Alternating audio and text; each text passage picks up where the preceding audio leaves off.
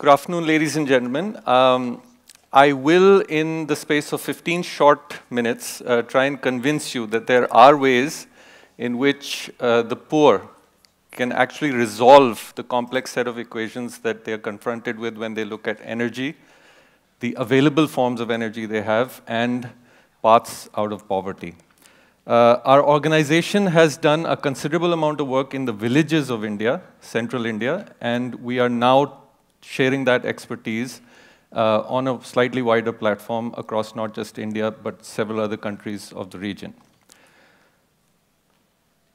We underestimate the challenge, and this, I think, is the starting point in terms of making sure that we get to where we want to. That figure of 409 million people without electricity in their households is of 2011. And can any of you guess what that figure might have been like in 2001, 10 years ago? It was 419 million. Right? In a country as big and strong as India would want to be, we've just made a very, very small dent, or touched a very small part of the problem in terms of getting electricity to people's households. And this hasn't been for want of investment. In fact, the government of India has, for the last 6 years, probably been running the biggest grid extension program that you can think of. And looked at officially, out of the 650,000 villages that there are in India, there are just on record 18,000 that are not grid connected. But does that mean there's electricity flowing through the wires? You probably guessed it right, no. And you still have about 60 million households, that number of people, who just don't get any electricity. And in households where there is electricity flowing through the wires, it's only for 4 hours or 6 hours, or even in good states, maybe 10 or 12 hours a day. So that's the magnitude of the problem. Where's the connect to poverty? Because it isn't just about lighting up people's homes. In fact, if you go to villages and ask people what they need electricity for, lighting actually comes third. And it's the other 2 points there that people rate as being much more important. One, we need electricity to add value to whatever we are producing locally, because that's what gets us money. That's what will help us change our lives. And two, farmers are in desperate need of clean energy, particularly electricity. There are, across the 7 states from north to eastern India, about 39 million diesel pump sets being used to pump water out from the ground into the fields. That's the extent to which people have had to rely on fossil fuels in villages. Irrigation is a big, big need, and it costs people, farmers, a lot of money. And then, of course, you have the lighting and cooking solutions that are so desperately required that can change people's lives. What's the response? If you look at it from a macro point of view, there can be only one way of solving this, which is to go decentralized. And I'm not saying this just because it's been tried out. Large power plants, grids going across to villages, etc. I'm saying this because decentralization has a very strong rationale. It's been helped along in the last decade or so. You have technologies that are increasingly reliable, they're affordable, they're more accessible. And I think what's very important is that you have a service capability that makes sure these technologies can work in villages. So there's been change on that front, which helps decentralization. The second point is you cannot sort of deny it, which is that the unmet demand in rural areas of the country is so huge that there's just no way we'd be able to meet it from fossil fuels. If you wanted to, with all our coal-fired power plants, etc., being set up, imports, whatever have you, there's just no way you could meet that extent of unmet demand. And so it makes a huge amount of sense to go not just renewables, but to actually empower communities to produce the kind of electricity that they need from their own resources. It's also true now that if you have to invest in infrastructure, it's much better to invest in decentralized infrastructure, because the cost of getting grid-based electricity out to villages is actually much higher now for new infrastructure than you need to put in if you were talking about decentralized power. I'm focusing on electricity here because, one, it is the biggest problem. Two, it's a political issue. And three, it has an amazing effect in terms of being able to change people's lives. And then, of course, you can customize business models, and you have enhanced policy support for renewables. The government is kicking in with large programs. And what have we done? We've tried to, in our organization, work across the entire chain, from innovation to incubation of the models, to instituting the kind of support service mechanisms that I was talking about, and also getting to influence people in terms of what needs to be done in terms of change. Let me talk to you now about sharing possibilities, which is the theme of Technoport, and I'll share 3 or 4 examples of what has worked. It's worked on a small scale, and then later on in the presentation, we'll get to how we could possibly scale these up in terms of much larger numbers. The Baharbari Audyogik Vikas Sehkari Samiti is a cooperative. It's been set up by the Panchayat of the village. They decided they want energy independence and started using biomass to produce electricity. What's innovative about this cooperative is not just the fact that they're producing electricity in a remote corner of Bihar, one of the poorest states of India, but the fact that they've been extremely innovative in terms of the business model. The cooperative does not, for example, sell electricity to farmers, it sells water. And why would you want to do that? One, because water is the product that farmers need. And two, what happens is that farmers do not, your customer does not equate the price of electricity that you are charging to the price of electricity that's coming in from the grid, because you have a different product being offered. And in turn, what that does is it makes this operation profitable. Because if any of these decentralized power plants were to charge for electricity at the rate that the grid does, one, they'd probably never get set up because the business plans would just not be viable. And two, even if they did get money from somewhere and set them up, they'd close down pretty fast. They wouldn't even be able to meet operating costs. So there's a lot of innovation there around offering products which are different, services which are different, which get you away from that comparison with the grid, which is incidentally a political minefield in India.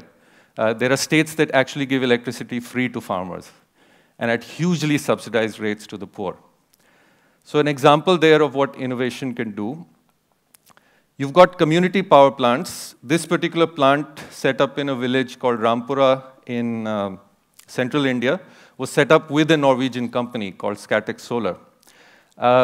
On the 4th of February 2010, the Norwegian Prime Minister visited this plant. And the leader of this project from the village stood up to make a speech. It was a one-line speech. It was dramatic. All he said was, our village has not had a power cut for the last 2 years. Right? And that's something, quite honestly, who even I or any of my friends or family or people, even the rich, cannot claim. I live outside Delhi in a swanky suburb called Gurgaon. We have 8-hour power cuts in summer. And this person stood up and said, we haven't had a power cut for 2 years. Right? So it's as simple as that. And there was a lot of not just pride behind that, but there was a lot of empowerment, the feeling of something having changed. And we've worked with this community for about a decade, and I can tell you that the transition from a community that was struggling, that was grappling with its development needs, to a community that has suddenly become constructive, much more positive, is opening new ground, has been possible because of electricity coming into their lives. The Gaushala model. If you're wondering what a Gaushala is, it's a cow shelter. We've got a long tradition in India of taking care of cows, particularly when they grow old. Voluntary agencies, local groups, etc., they take care of them in shelters. And this has, for 700 years or maybe even more, been a charitable institution. A couple of us looked at cow dung, not as a waste, but as a valuable resource. Cow shelters have a lot of cow dung. And to cut a long story short, what we did was we turned the whole thing around from being a charitable place to actually being a place where electricity gets produced. You run small enterprises, 3 or 4 of them, as a result of that power, and you get your own revenue, which in turn helps you to run the cow shelter in a much better manner. And this is now being replicated in several locations. Jobs, the connect between energy and poverty. We've set up about a dozen rural entrepreneurship zones. And the idea is very simple. Produce clean power, connect it to a range of services, and people, they become secure, safe, productive workplaces where people can come and use clean energy. The example that you see there is from a rural entrepreneurship zone that focuses on producing building material, affordable building material that people can use to build their houses. But these examples and the numbers that I've been giving, 20, 12, 6, etc., are pilots.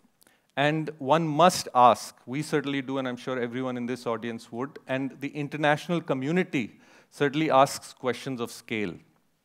Right? How do you mainstream this in the market? Right? The point you need to remember is that markets exist, and the power of enterprise can take such service delivery to scale. Let's look at the telecom example in India. 50 years, 4.7 million connections. The next 8 or 9, what happened? We jumped to 54. Telecom, privatization. And then in the last 4 to 5 years, we have 450 million. And this isn't the number of connections. These are the numbers of distinct users that you have. So there was obviously something happening. But, and this is a big but when we come to the energy question, that power of enterprise actually also meant that the telecom industry has become the second largest consumer of subsidized diesel in India. Again, a big issue. Where do they get the clean technology from?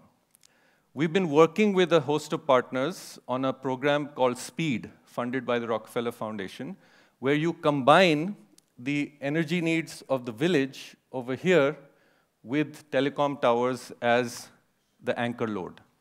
And we have viable business models in which, because of the anchor load and because of a stronger service orientation, you can set up village power plants using renewables.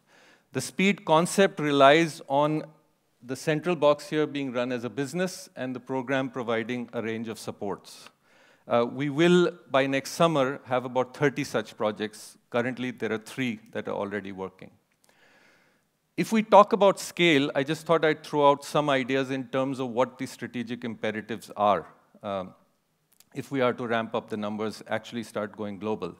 In technology, there is still work left on technology, particularly hybrids. How do you, in a village context, combine wind with solar or solar with biomass? Capital cost reduction. Solar energy, the costs have been coming down. In the others, they haven't.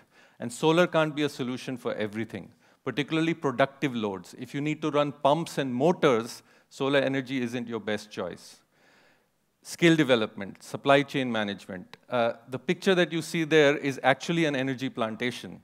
At one of our power plants, they decided they just want to secure their biomass supply and got into growing an energy crop.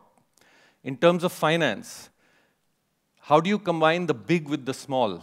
You need local operators. Local operators aren't investable.